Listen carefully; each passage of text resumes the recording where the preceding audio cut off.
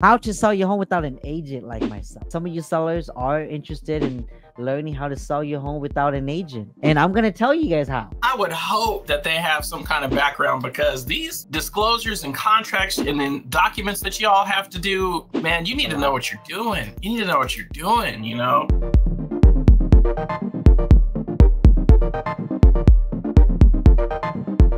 Selling your home. Okay, one of the topics today is about selling your home, but it's not the typical selling your home topic. How to sell your home without an agent like myself. Some of you sellers are interested in learning how to sell your home without an agent, hiring an agent, paying for their commission. And I'm going to tell you guys how. All right, how to sell your home in today's market without an agent. So if you're a seller, if you know a seller, you can share this video with them, okay? Tag me. So the first thing you got to do as the owner, if you're looking to sell your home without an agent, you got to determine how much your home is worth. Not how much you think the home is worth, how much the market thinks the home is worth, okay? So how do you do that? You go to open houses on nearby homes in your area that's similar in square feet, bed count, all of that. It needs to be similar to yours. You can't compare your 3-bedroom 2-bath 1,000 square foot home to a 3,000 square foot 5-bedroom 4-bath house. Okay, I see that happening all the time. A owner wants to sell their house and they're comping their homes and comparing it to like $1 million home. It's like, yeah, you guys are neighbors, but their home is different from your home. You cannot use that comp. Okay, I'm sorry. And then when I say that to them, and then I don't get the listing, because they get upset, you know, that I told them that their home is not worth that much, you know, because I was just being real. Determine how much your home is worth. Okay, you can even call your agent. Shoot, call me and I'll tell you how much your home is worth, even though I'm not gonna get a job. Get a pretty good comparison on your home. Do not rely on Zillow. Zillow's estimates are highly manipulated. Okay, they got in trouble for that recently. Okay, do not rely on Zillow. Zillow, it's come a long way with their estimates, but they are not 100% accurate. They're not accurate. Okay, a appraiser will tell you straight up, don't use Zillow's estimates. Okay, now not number only two, they're not accurate, they're also hilarious. they are super hilarious. You know, sometimes I'll get a seller that calls me, Charles, and they'll be like, Chia, Zillow says my home is worth this much. Sell it for me, please. I'm like, hold on, let me double check Zillow's work. I mean, you guys have seen some of the shows that I've done here to where I compare Zillow's estimates to actual comps in the area, right? And most of the time they're wrong. You guys have seen it on the shows, but consult with somebody you know and trust and get their opinion about your home. Okay, and then go from there. Okay, the second thing you need to do is you need to prepare your home. Okay, when I say prepare, I'm not saying you find out the price, you took pictures, and now it's on the market. You don't want to do that, because then what if a buyer calls you and they want to see the home, it's not ready, meaning you didn't prepare it, you didn't declutter what needed to be decluttered, or matter of fact, the home is empty, you don't nobody lives there, and you don't stage it, you don't clean it, all of that. Okay, so prepare the home.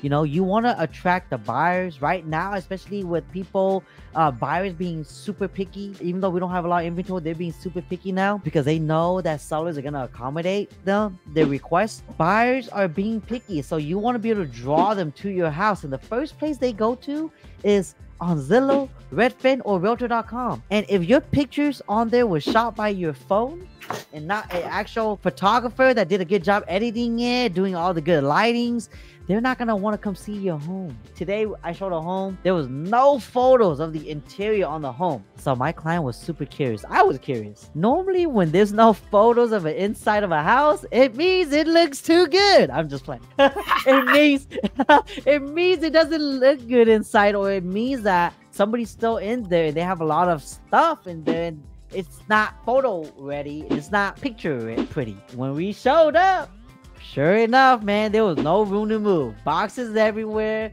We couldn't even see the full layout because they were packing. I mean, I get it, but then again, that is not ready. Okay, something like that, it is not ready. That home is gonna stay on the market for a while because people that go in there, their impression is gonna be like, yuck, you know, and they're not even gonna want to look at it no more. So impression is everything. Pictures, draw them in from online who want to come see you in person, and then cleaning and decluttering and staging the home gets the home prepared. And also another preparation is you need to be ready to pick up your phone and answer these calls that buyer calling in regards about and scheduling them to come. So be prepared for that if you're planning on selling your home without an agent. And then 3, you gotta market your home properly. It means social media like this, or letting your neighbors know, maybe print out flyers, pass it down to neighbors, let the friends and family in the area know that you're selling your home, put up an ad, something. Okay, you just got to market your house. Okay,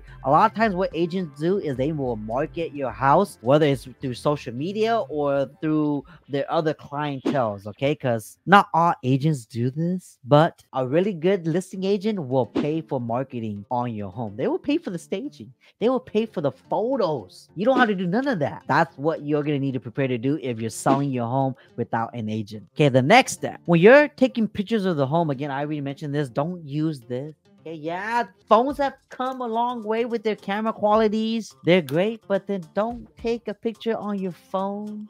I always like to tell people I don't hire a photographer for them to take the picture. I hire them because of their editing skills. Yes, you guys heard it here first. I hire editors for their editing skills, not for their angles, or I mean that matters too, but they're not really for taking the picture. I could do that on here. Okay, I hire them because I want them to take good professional photos and edit it professionally.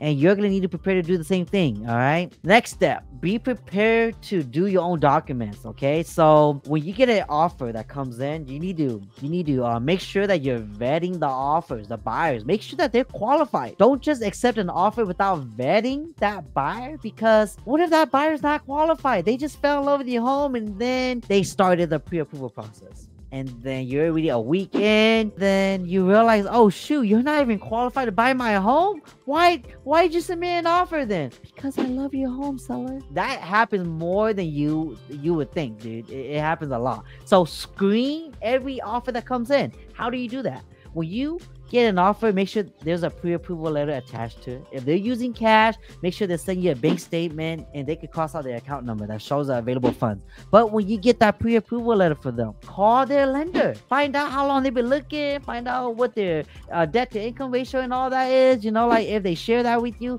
vet them out. Okay, you want to do that. And then if you come across a buyer's offer that you do end up liking, you're thinking about accepting, make sure you know how to read the offers. Okay, and make sure you know how to handle all the documentation when they order home inspections. Be prepared for that. They're gonna start sending you documentations about requesting repairs on your home. Are you ready to negotiate? So be prepared for that. Okay, another thing too is appraisals. The first step, you found out how much your home is worth, hopefully not through Zillow. Now you have an actual appraiser that was ordered by the buyer's bank, and the appraiser now is going to be giving their opinion on how much your home is worth. If it comes back lower, are you going to be okay with that? If it comes back higher, you can't cancel anymore, because again, the buyer submitted it at a certain price and you agreed at a certain price. So now you left money on the table for a buyer. Be prepared for that if you're planning on selling your home without using an agent. If everything goes through smoothly, remember, you're doing all of this while you're still planning on moving out, where your next location is going to be, if you're still staying in the home. If it's vacant, then you're good. But be prepared for the closing process now, because everything went through, their loan docs are in, they signed, they're going to do their final walkthrough on the property to make sure you didn't take anything, hide anything, like remove your chandelier that you promised to leave. Again, I've seen some crazy things happen, but they're going to do a final walkthrough again to make sure that the property is still intact, like when they first agreed and saw it. So once all that's done, you got to get ready to pass over the keys to the new buyers and go through all of that. And if you lived in the home for under 2 years, but you made money, be prepared to pay capital gains tax, okay? Depending on where you're at. But in California here, if you live in the home for under 2 years and you sell it, capital gains, okay? And then that's how you sell a home without an agent. You just got to do all of that. It's not a lot, but you know, you just got to do all of that. I know you're being sarcastic.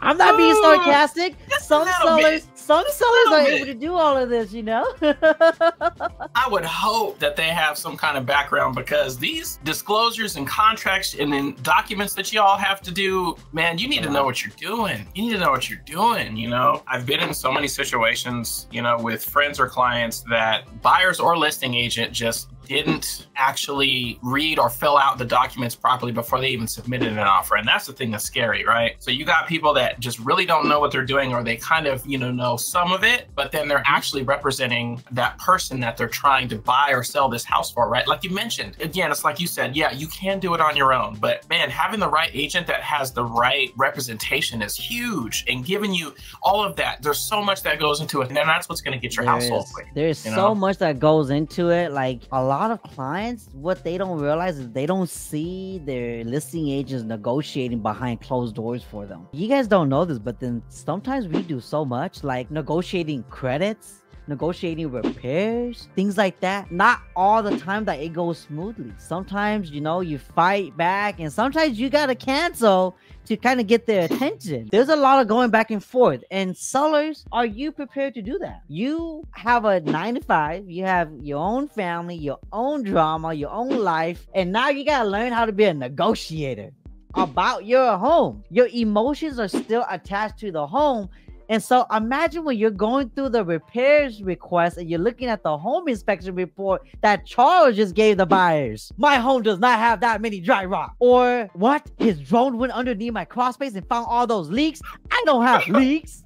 You're gonna get super offended. You're gonna get super worked out, And so are you prepared for that emotionally? Because it's gonna happen. That's where when you hire an expert to represent you in selling a home, they don't have any emotions attached to it. It's not that they don't have feelings, it's that they know what gets the job done. They are there to help you sell your home so that you can move into the next chapter of your life without drama, without being worked up, without being emotionally down. Because it's gonna happen. You could sell the home without an agent, and it's gonna save you money when it comes to the commissions, but you're gonna gain a lot more with that lower commission. You're gonna be more time consumed because you're gonna be answering phone calls about every buyer coming in. You're gonna be talking to appraisers, home inspectors. Charles is gonna be calling you hella late at night saying, can I come in and inspect your home tomorrow morning at 5 a.m.? I'm just playing. But if you are prepared for it and you're okay with it, by all means, that is awesome. And that's why I wanted to go over all the steps with you guys, because some sellers do rather sell their home without an agent, and that's perfectly fine. But other than that, I think I'm going to close this out, Charles. I'm going to let everybody go, but we'll see you guys soon next week. All right, Chi fams, peace out.